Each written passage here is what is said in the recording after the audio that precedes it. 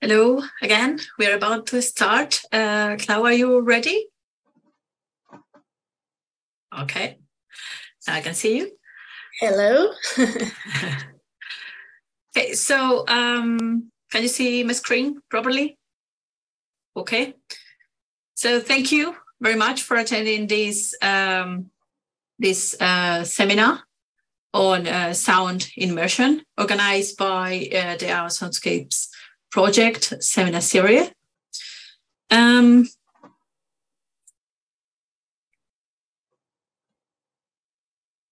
know most of you already know about the project, but let me start with a brief introduction about the Artsoundscapes project. It is a ERC project which deals with three main aspects: sound, rock art, and sacred landscapes. And it tries to determine how these three components interact together. To do this rigorously, the principal investigator, Margarita Diaz-Andreu, brought together an interdisciplinary group of researchers coming from different backgrounds, including archaeology, engineering, ethnography, psychology, etc. Working around art soundscapes and exploring perception and the interpretation of sounds in the parts related with the rock art sounds. To achieve this purpose, we work in 6 different research lines, including rock art, acoustical physics, psychoacoustics, neuropsychology, ethnography, and sacred landscapes. All our work is based on the data we gather during field work, and the project started in 2018. Despite the pandemic, we managed to complete it almost all the field work so far, including rock art areas in the Mediterranean area in Europe, Siberia in Asia, and South Africa, for example. So if you are curious about our research work, our activities, and our results, I invite you to visit the project website and our Facebook webpage, where you can consult our latest news and so on. One of the activities we are doing as part of the project are these seminar series, and it's why we are here today. Our invited speaker today is Clau Nader. Claudia is an audio engineer specialized in immersive sound design for audiovisual media and sonic art installations. They is currently working as graduate teaching assistant and researcher at the School of Arts and Creative Technologies of the University of York. Her mixed background, thanks to the technical studies she did in Mexico as part of her engineering degree in the sound and production of popular music, is a perfect combination with the master's degree she completed in post-production with sound design at the University of York to work in this type of topic in her PhD, which is based on the physiological and psychological responses to different sound formats in ASMR, including media, and the feasibility of using this type of media to support mental health and well-being in youth. I had the pleasure to meet Claudia a few years ago and work with her at the University of York. And I have to say that apart from being an amazing researcher and lecturer, she is also very committed with the promotion of inclusion, gender equality, diversity, and accessibility in audio industry and education. She actively works voluntarily with different organizations, for example, with Sound Girls organization. So I think it's worth mentioning these kind of things. Today's seminar focuses on ASMR inducing stimuli with different levels of immersion. And she is going to share with us the preliminary results of her research work. So without further delay, I leave the floor to Clau. Thank you, Clau, for being here with us. Thanks, Lydia, for that beautiful introduction.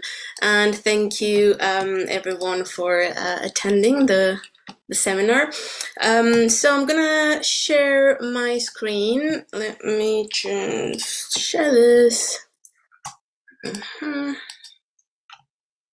Cool. So hopefully you see my screen right now. My screen, everyone can see my screen. Yes, no? Yep. Yes, perfectly. Yes. Perfect, thank you. Cool. Let me introduce myself again. My name is Clau Nader, and I'm a sound engineer. I'm a sound designer, very, very interested in anything immersive media. I'm based in York at the moment, finishing my PhD. I'm also a teacher at York, teaching post-production and production sound for film and TV. And I'm currently collaborating in some collaborative research projects on well-being with the Department of Education and also the Health Sciences Department, just to use digital media interventions for well-being. So, welcome to Sound Immersion, Objective or Perspective, exploring ASMR inducing media exposure and its benefits in well-being. That sounded like I'm selling something. I'm not selling anything.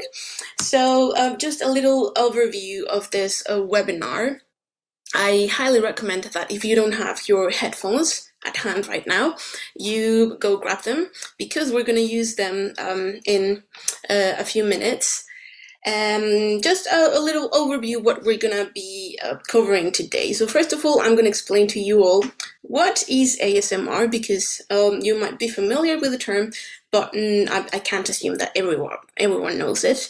Then what ASMR media, inducing media is. Then I'm going to share with you my main research question, what the last nearly 4 years of my life have been about.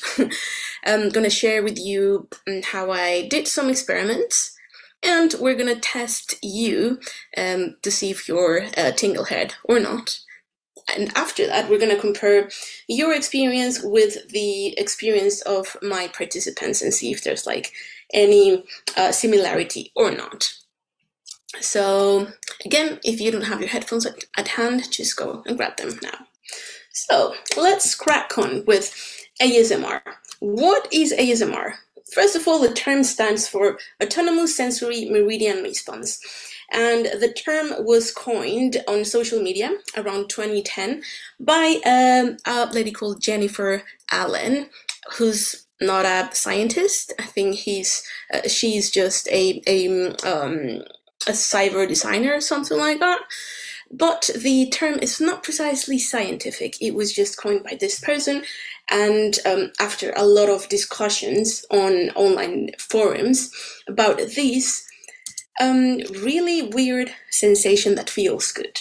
So ASMR is a physiological and psychological experience in response to sensorial stimuli. Most of the time, there's presence of tingles in the head, in the scalp, in the neck, in the spine, even sometimes in the limbs, in the shoulders. It's accompanied by relaxation, and some people experience as well mild euphoria. But what exactly triggers ASMR?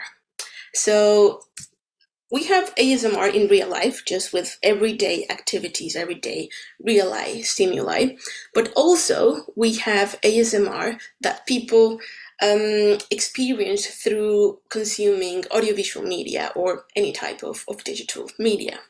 Common triggers, both in real life and in media, include socially intimate encounters. This is not what you think.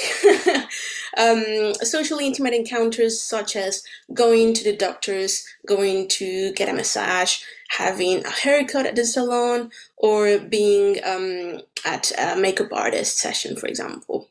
So all of these events tend to be like a very one-on-one spaces, very intimate, and it's very funny that all of them include close personal attention. So it's not everyone experiences ASMR, and not everyone experiences ASMR in these environments, but it's very common.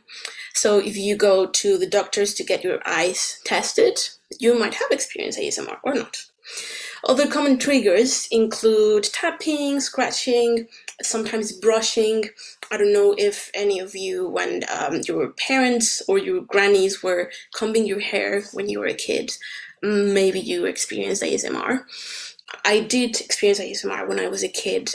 When my mom tickled my back, I would just feel like tingles in my head and like a warm sensation that came and went, and so on and so on. Other triggers include whispering and even thoughts. If I'm having a very fascinating conversation with someone, it's very likely that I'm going to experience ASMR. Or if I imagine myself experiencing ASMR, then I can have ASMR. It's really weird. So why do I say real life and media? When these forums, online forums, started to be so interested in ASMR and these weird sensation that feels good, people started recreating common triggers that they remembered from their childhood. Turns out that most people who experience ASMR experiences it since a very early age. So they started filming themselves and sharing those videos on YouTube, nowadays TikTok, Instagram, etc., etc. So just recreating all these triggers. And if you go to YouTube and just type ASMR, you will find millions and millions and millions of results of ASMR. You will find people giving like massages on screen, or people whispering around microphones, and you will notice that most people who produce these type of videos are weirdly female presenting, which is of interest. Not much research is done so far about that precisely, but we can hypothesize that there's some element of close personal attention or caregiving because of the stereotypes of and because although like stereotyped roles associated with caregiving to females as well.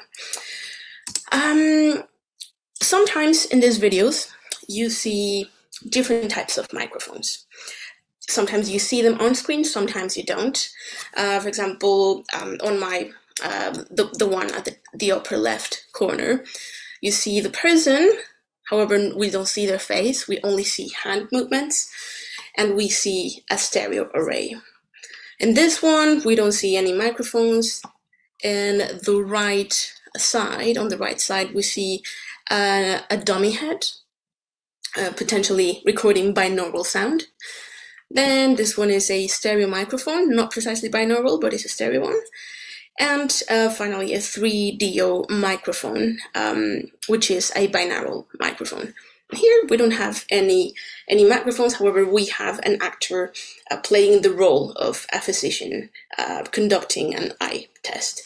So we have like this combination of videos, some of them with speech, mostly whispering, some of them with no speech, and all of the roles that these people play are directed to the audience.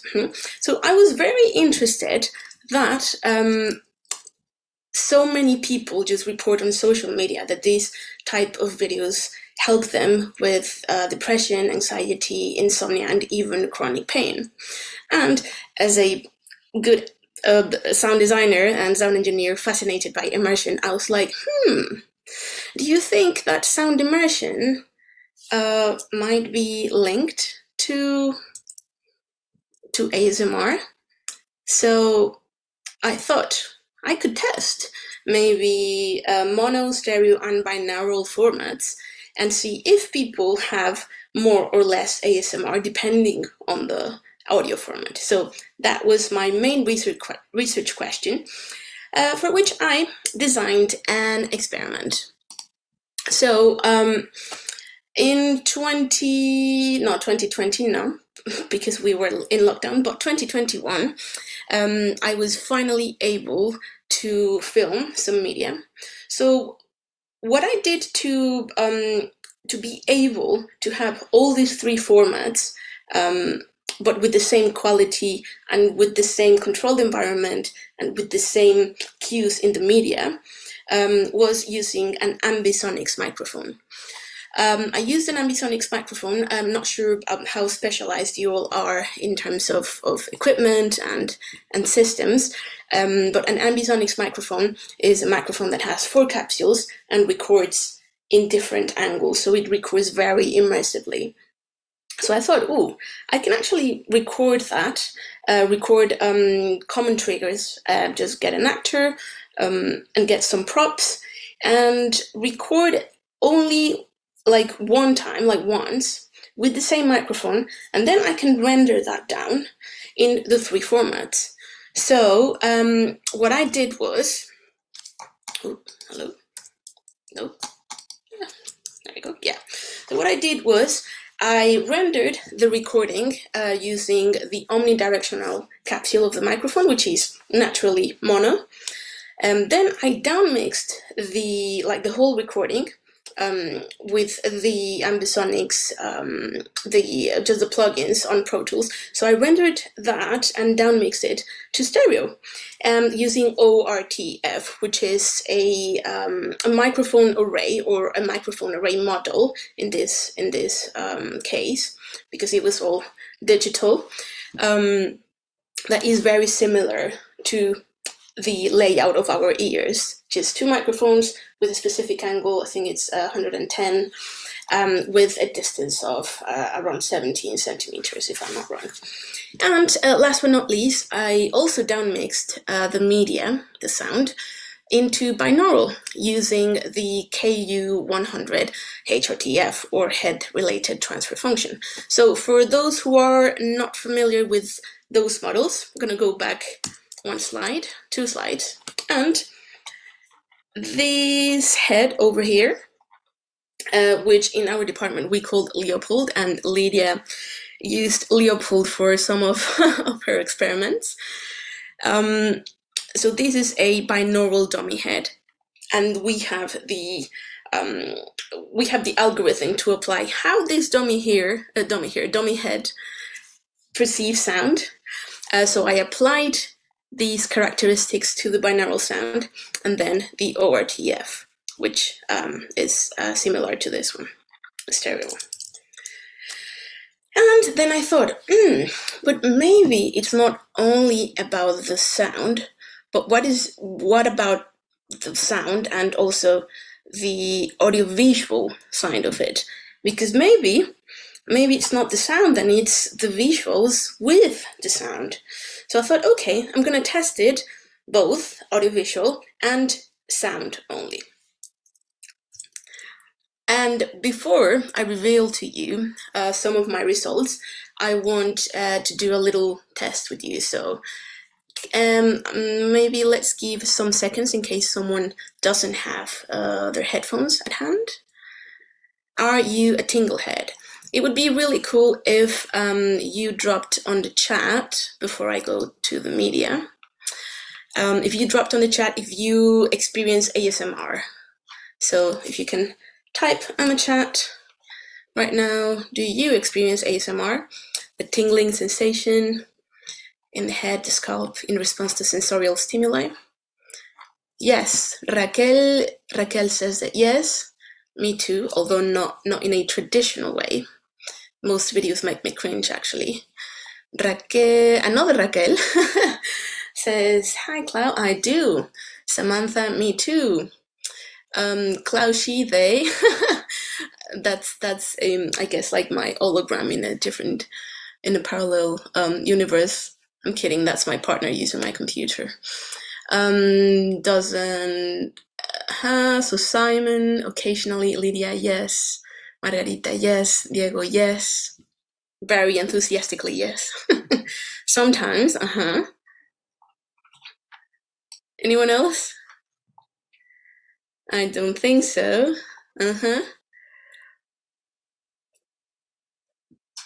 Okay. Cool. So grab your headphones and I'm going to play some media that I produced from my experiments. And let's see if you experience ASMR.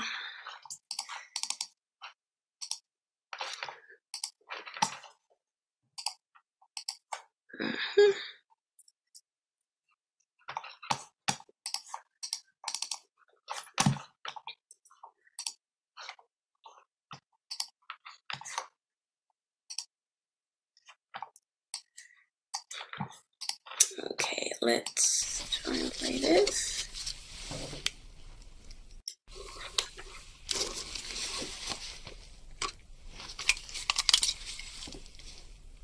I'm gonna mute myself and I'm gonna change to some videos.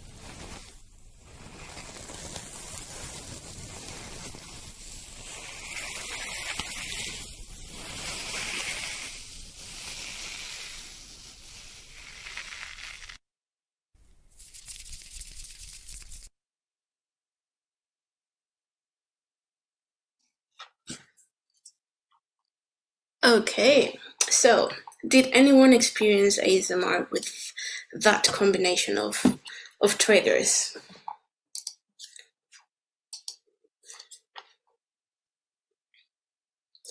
Not all of them. Do you remember which ones gave you ASMR, Raquel? I shivered with the last one. I think it was the metal sponges, if I'm not wrong. Yeah, the metal sponges. Oof, that's my favorite. And the combing, yeah, same. The one near the beginning. The doctor or the cutting sand? Cutting sand. Ooh.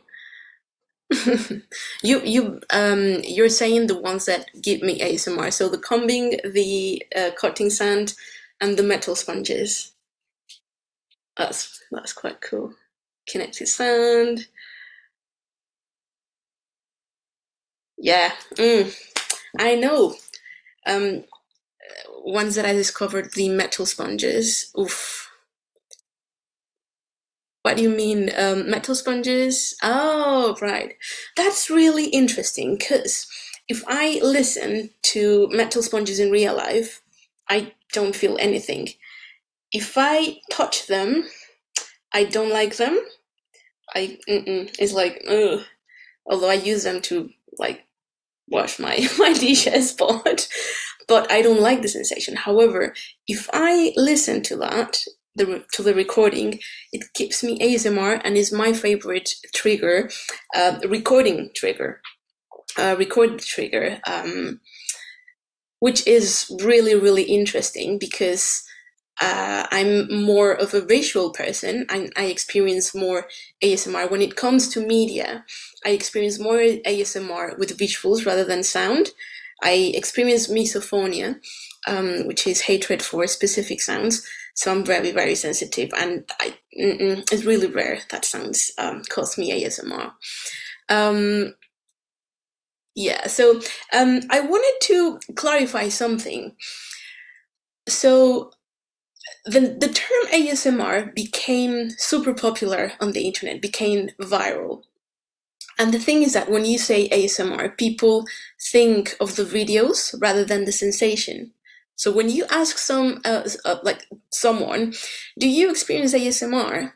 People might reply saying, oh yeah, but they might mean, oh yes, I watch the videos that are designed to intentionally produce that sensation, rather than, oh yes, I experience the tingling sensation and the relaxation, etc. So it's, I think, really, really important moving on in research to make that distinction between the ASMR, the actual experience, and ASMR inducing media. Simon says, senses are commonly modulated by other senses. Vision alters oral sensation, etc. Yeah, that's true. That's completely true. And there's some debate on whether the sensation of ASMR is some sort of misophonia, some sort of sound, or just like stimulus emotion, sort of synesthesia, or if it's just affect. I'm going to share my screen again. Interesting that most people experienced, the people who experienced ASMR with these clips experienced ASMR with the ones that I experienced ASMR mostly. Okay, so now I'm going to play 3 clips, but these clips are going to be audio only. So I want you to listen to this. I will jump from clip to clip, but I will tell you when. And I want you to identify which one you find more immersive. Okay, let me go.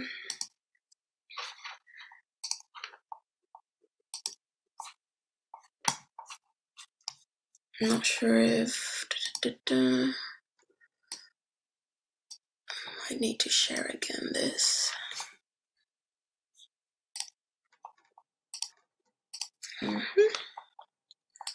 Cool. So this is clip D. I invite you to just close your eyes and listen. Remember, with headphones, because if you don't have headphones, this is not going to work. Okay, here it goes.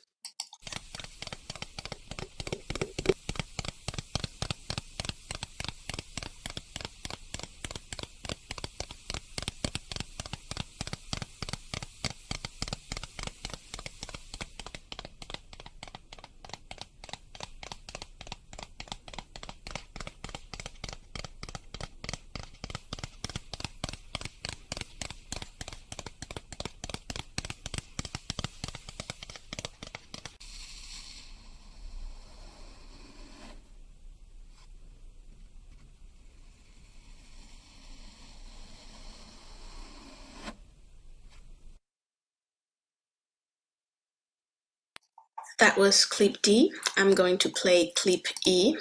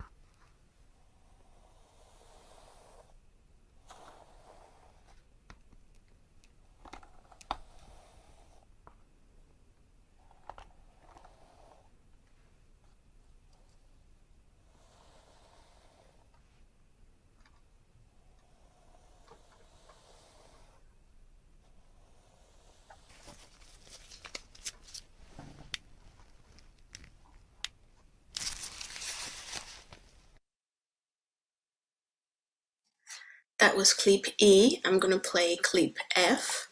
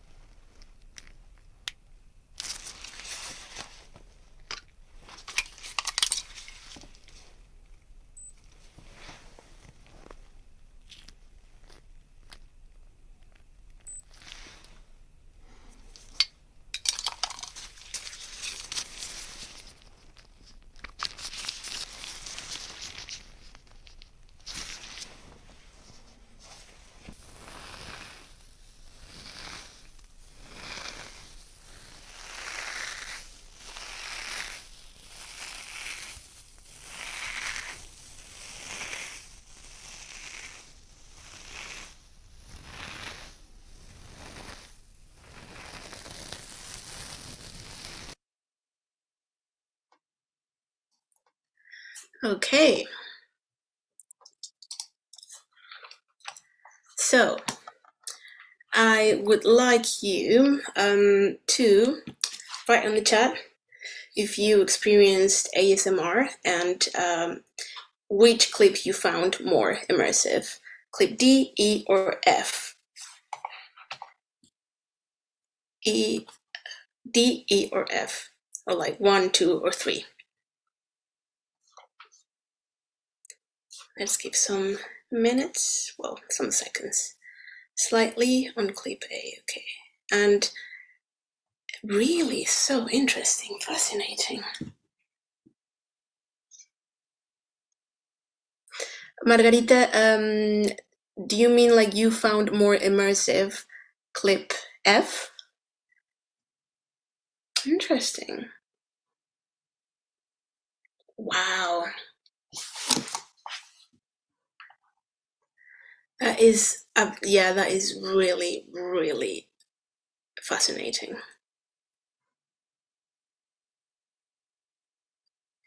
Fizzy feet, but I'm not sure if it was ASMR or not.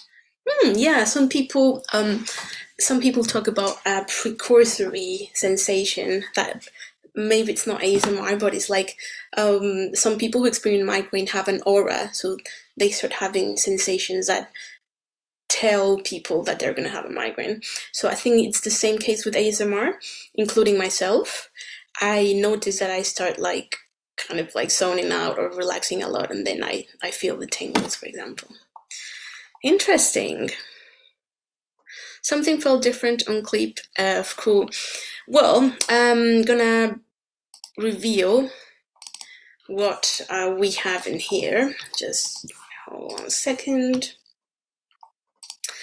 Before I reveal that, actually, I'm going to tell you that clip D was binaural, clip E is stereo, and clip F is mono. So it's really fascinating that it's just like different perceptions and the way you find immersive some sounds that are not even like rendered in an immersive format, which is mono, right? That's really, really fascinating. And I think these results are consistent-ish. I know like the sample of this webinar is very small, but there's some consistency with the results that I found in my experiments. So from 19 participants, let's call them the valid results, because I had more people, but just these were the participants that I was able as well to measure their heart rate and all that stuff. Turns out that the stereo auditory presentation or modality, people found that more immersive than the binaural one. And they found more immersive the auditory version of it versus the audiovisual. So I think it's really interesting to think about what I think it was Simon. Yeah. So Simon mentioned how commonly like senses sometimes mask other senses, and how that can interfere, or how that can impact our perception of the other senses.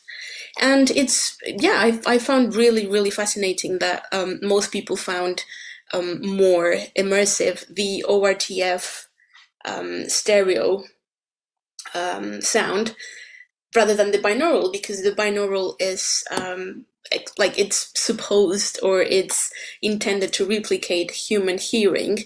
Again, I used a very traditional model, the dummy head, the KU100 head-related transfer function, and which I'm not particularly a fan because it's not very immersive for me. But there's other HRTFs like YouTube, YouTube VR, Facebook 360, even Dear VR, that when I applied those to my own sounds, when I rendered my sounds with those, they felt way more immersive for me compared to the KU100. So Lydia said, D was louder and clearer, the movement. E more immersive from my side. Oh no, that's Lamberto, sorry. What? Yeah. E more immersive from my side, whilst F a lot of high frequencies. Wow, that's fascinating. Okay, so Simon says, the first part of E was a little like listening to a fire. I love that. Thinking of prehistory, sitting around a fire, Robin Dunbar suggests it aided the development of language through storytelling by extending the day length. Perhaps ASMR played a part through communal relaxation. It's possible. Hold on. So that is it for me. So I don't know if you have questions or more comments, or if you'd like to just jump on a conversation. Thank you again so much for having me, and thank you everyone for attending. And yeah, the stage is yours. If you want to jump in with questions, I'm really happy to just like have a chat, like, yeah, just like a casual chat, or or answer any questions. And also, if you have questions after the webinar, feel free to contact me to my email, clau.nader@york.ac.uk, and you can also follow me on Twitter. I'm like Clau_Nader, and you'll find me on Twitter. But yeah, feel free to just drop questions. I'm a very curious person, so I love questions. Thank you very much, Claudia, for this fantastic, immersive, and unusual presentation. I'm sure we're going to have some interesting questions. As we are not a big group of people, I invite participants to raise their hands and unmute themselves if they want and share their comments. So who want to start?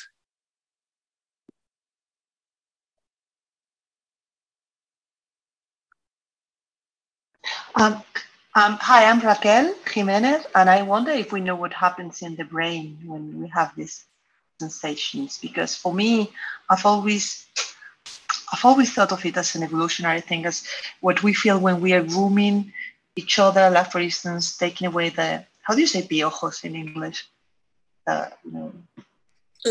Lice, I think. The lices, yes, like what monkeys do. They take away the lices, and that reminds me of when my grandmother grew my hair, and the sensation is very similar. This dopamine release that you have when you're in the hairdresser, when someone touches your hair, or even when they pick at your hair a little bit, and you have this pleasant sensation, and the sound, or at least the sounds that I do find relaxing, or that they do trigger in me some kind of pleasant sensation. They are all related to this sound, to this. I don't know. I wonder if it's part of our nature in terms of social animals, that we have to touch each other and we have to clean each other, and it's a way that we show our relations within the group, and that's the way in which we keep ourselves clean. At the same time, we establish familiar links. I don't know. I've always thought of it like that. So I wonder if you know something else, what happens in our brain when someone feels pleasure when, I don't know, see someone cutting soap, for instance. We're in a very early stage of research when it comes to ASMR, because even though the sensation is not new, it's been like people have experienced ASMR for decades and decades and decades, and there is even evidence on literature. For example, Sylvia Plath describing the sensation in her books, even though obviously it was not named ASMR. But because the term is so new, it was coined in 2010, there's not much research on what's going on. And obviously, as you might know, it's really hard to get funding for research, and mostly with in-person participants. And when it comes to neuroimaging and this very specialized studies. However, some studies have revealed that first of all, there's some reduction in heart rate when people experience ASMR, and when they are exposed to this type of media and experience ASMR, including my research, which I have evidence that people, yes, their heart rate decreases to a level that is comparable to the relaxation that happens while meditating or while practicing mindfulness, for example. And Dr. Julia Puerio's paper 2018, ASMR More Than a Feeling. It's a really fascinating paper, and it was the first paper of its type that showed that yes, there is a decrease in heart rate. However, there's also arousal. There's no arousal in sexual arousal. However, they measured skin galvanic response and how, like, the temperature of your body, and there was these results combined where people were relaxed, but at the same time, at some point, they experienced euphoria. So it's a very complex response, psychologically and physiologically speaking. Now, when it comes more to neuroscience, there's not many studies, but there's a few that show that people who experience ASMR compared to people who don't have different neural activity, especially in the regions of the default mode network that is linked to resting states. So resting states and states of deep focus as well. So it's really fascinating that it might or might be not, we still don't know, but I'm speculating here, that people who experience ASMR might like oscillate to the side of neuroatypical people rather than just like normal behavior or just just like typical behavior or what is the norm, because just brains are different, right? That from one side. And another quite recent experiment was conducted at Goldsmiths. Dr. Tom Swart, they explored people's brains with electroencephalograms while they were experiencing ASMR while watching videos. And turns out that there's a huge decrease in low frequencies in alpha frequencies. So these frequencies are linked to sleep and deep relaxation. And there's a huge increase, there's an increase of those frequencies, of alpha frequencies that are linked to relaxation. There was a decrease of high frequencies linked to stress, which I think are beta. And there was an increase of frequencies, gamma, that are linked to intense focus and to deep thoughts, which is a sign that people indeed relax, or there's a correlation between being super relaxed and experiencing ASMR, and also that there is a lot of introspection / mindfulness, like being present but without thinking much, if that makes sense. So that's what we know so far. There's still a long way to go in terms of research, but that's what we know so far. And there is just some qualitative studies that show that people who experience ASMR, their personality traits are higher for empathy. So that would also be potentially linked with the part of neuroatypical, because neuroatypical people have way different levels of empathy versus typical neurotypical people. So yeah, that's what we know so far. I don't know if that gave you some hints. Yes, thank you. So we are quite a neuroatypical and empathic crew. I'm sure we are, definitely. Yes, Margarita, raise hand. No, I'm sorry. I need to.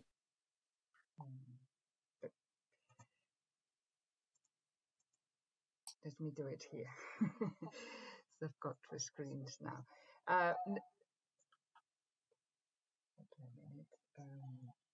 Just to avoid that. Yeah, no, I was thinking, but you mainly have answered. I'm not sure. I think I am in the group of the non very much ASMR, and so why are there people? You said that there's this question of empathy, but what else do you have? Why are there these different? We don't know. The short answer is we don't know. We have no clue. And that's one of the $1 million questions. Like, why do some people experience ASMR and why some people don't? We have no clue. And also, we still don't know if that's mostly physiological or if that's mostly affective, if that makes sense. So if it's just part of the mechanics because of the actual stimulus, or if that's more linked to affective responses, which I think it's way more linked to affective responses just because of the social connectedness and the close personal close personal attention of that is a common trigger for many people. But yeah, we have no idea. Because I was wondering whether you had, I mean, before when in your 3 examples, the way in which I reacted had to do with my own experiences. Mm-hmm. And the third one, even, I mean, I could see that the first one was binaural and so on, but the third one was like having someone next to me, and like having, yeah, and that meant, you know, I could feel much more. So it was sort of linking it with personal experiences, as I was thinking as being in a hospital and Okay. you're ill and someone is doing things around you, and that sort of triggered me to feel certain things. So that's why I thought that whether I wanted to ask you whether you were asking people um, if they, I mean, why they had chosen one particular piece and of the 3 of them, or clip, and whether it was linked to certain thoughts or what their feelings were. You know.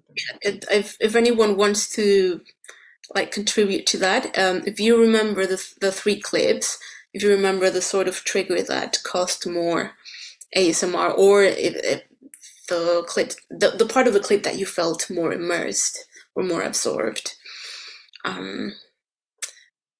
If I don't know if you noticed, but I didn't include any speech in my stimuli. This is because speech is so complex. It's just next level sound complications, right? Because we have semantics, because we have cultural differences, because we have the actual meaning of sounds, of words, etc., etc. So it's like you could say that, okay, maybe the clips or the videos where actors are speaking or referring to the audience, there's a very clear simulated interaction or simulated connection. But then what about the other stimuli? What about the metal sponges? That if I see hands, I feel ASMR. But if I hear the metal sponges, I hear ASMR. It's really, I'm really fascinated that some people felt the mono recording very immersive. Ambisonics should be very happy about that, actually.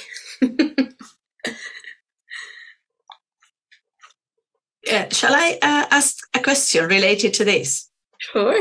And Simon can make his. All this we are discussing about the playback modalities you are exploring make me ask.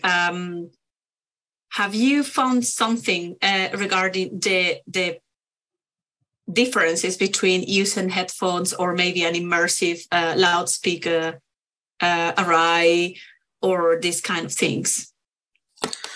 I haven't experimented with loudspeakers. My intuition tells me that people will experience ASMR independently of headphones or speakers, because sometimes people are watching ASMR inducent videos on their phone or just on their computer. And maybe it's not only about the playback system, but about their environment. So where people are. And some participants, both on my pilot and in the actual experiments, they commented on the environment. First of all, the pilot, I conducted it in a room that was very office looking.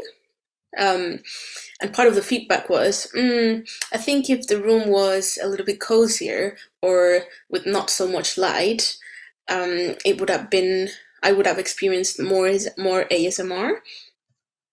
And then in the final experiments, the picture that I have, this picture, This is the experiment room. I'm gonna go to the, oh, I don't know if you can see it better. Yeah. So this was basically a sound studio. I covered everything with black fabric. And I just put a sofa there. It was very cozy and absolutely dark. And because it was a sound studio, it was super quiet. And people mentioned that they were not sure if they experienced ASMR because of the actual stimuli or because they were so cozy and just watching the video so cozy in that dark place, and the experiments lasted a while. So imagine there were 7 modalities, just 6 modalities like binaural, stereo, mono, both audiovisual and auditory, and then the control clip. So they were in that room for a while, right? However, they listened to everything with headphones. I'm really curious though, and that's one of my interests for future research. If we change the HRTF and rather than using Leopold's or like the KU100, if we use personalized sound, would that make a difference though? My intuition tells me I don't think so, but it would be really, really fascinating to see if that makes a difference.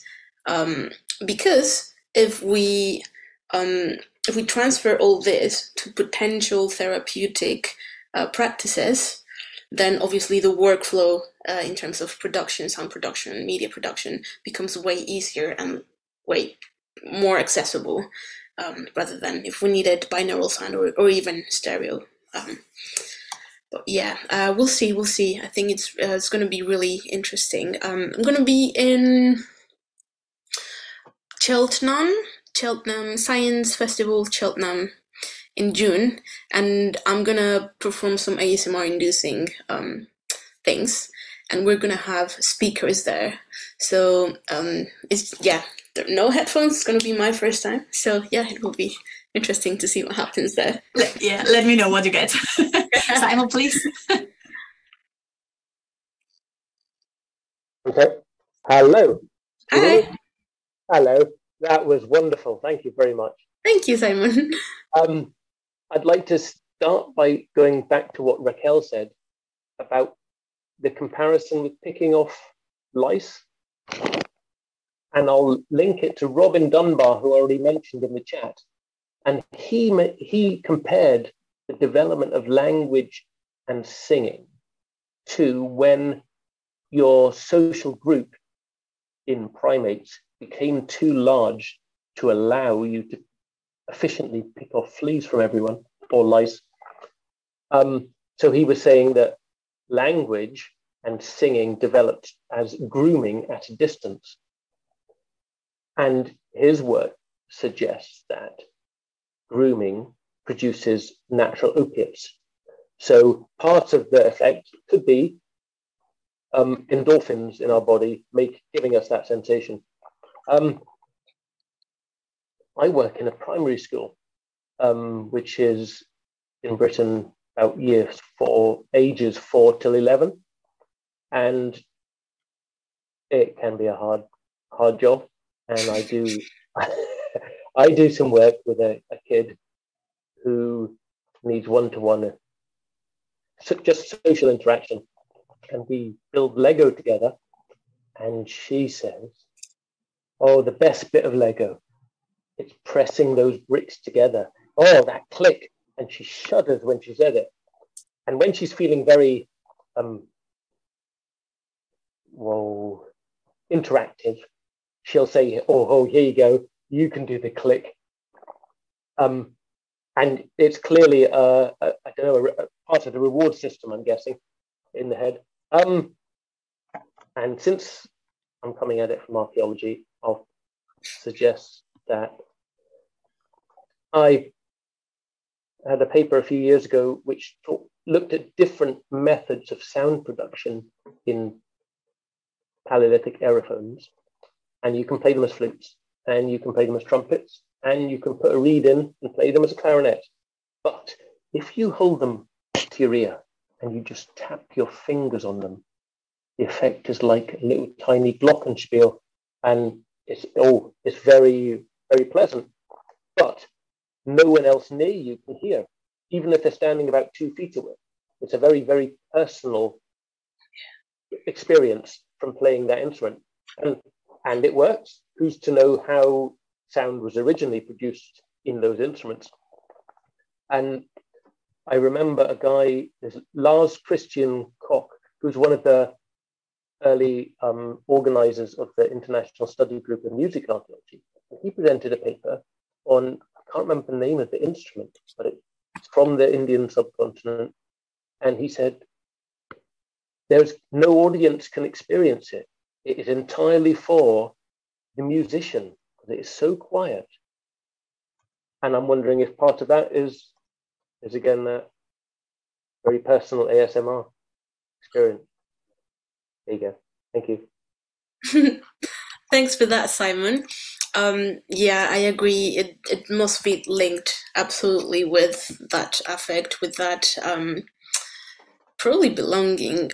Not only, I think, not in a sensorial way, but if you, I don't know if you're very familiar or not with the ASMR community, but it's gone absolutely viral and it's massive worldwide, and it's become a culture. It's become a real community. There's like forums, and there's Twitch, like Twitchers or YouTubers, etc.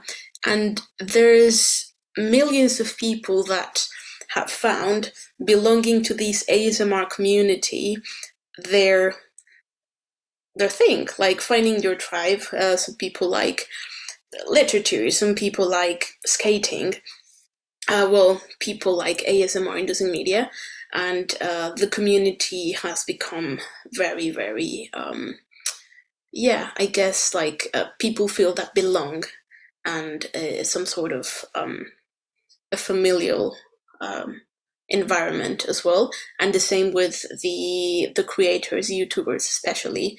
They're like not role models precisely, but they're people that use their platforms as well to kind of raise awareness of some social issues, and to support people as well, and to visualize many things like neurodivergence or gender identity, etc., etc. So it's not a surprise that so many people across the globe find not only the stimulus per se engaging or stimulating, but also the actual activity and like joining and belonging to part of the community.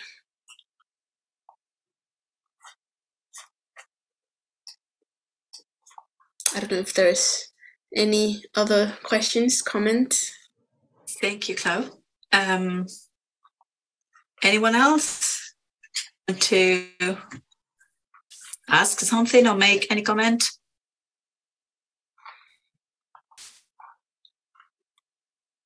No? Okay, so thank you very much, Clau, for this presentation. I hope you share your results with us. Thank you so much. Yes. All your experiments. And thank you everyone for attending as well. And I will apologize again for the problems at the beginning. Thank you so much for having me. And thank you everyone for attending. I'll hope to continue the conversation at some point. Thank you. Bye-bye. Sure. Bye.